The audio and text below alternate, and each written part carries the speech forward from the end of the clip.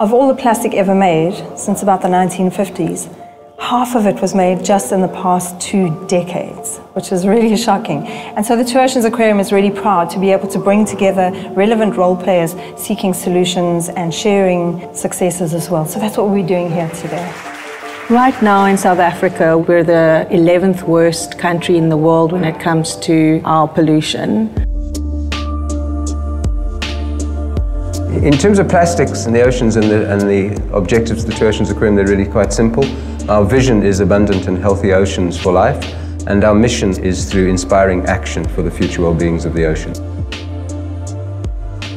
We are all aware of the problem, and we all want to make a change. We do not have the answers or solutions for this problem, but we need a solution to come from every stakeholder in the value chain. Everybody's asking where are the answers, and it's right with us every day, and that is the kids. I feel as if there's so much we can do. It might not make a difference now, but it will make a difference in our future.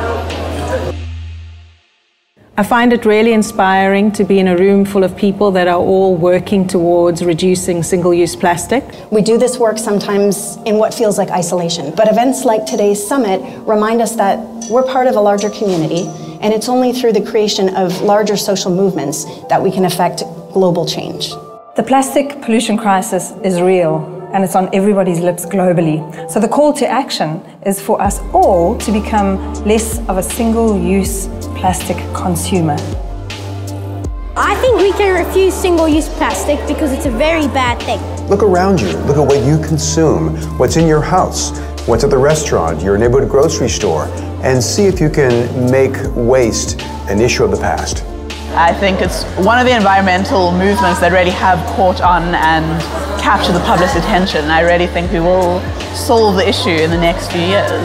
If we get together and maintain the urgency and momentum of this issue, we can fix this within one generation.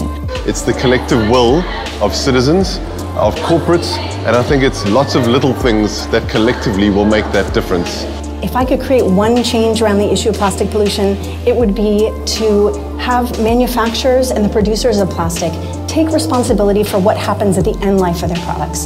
And I think if we instituted that sort of producer responsibility, we would start to see circular economies emerge, and that would really cut out the issue of pollution in our oceans.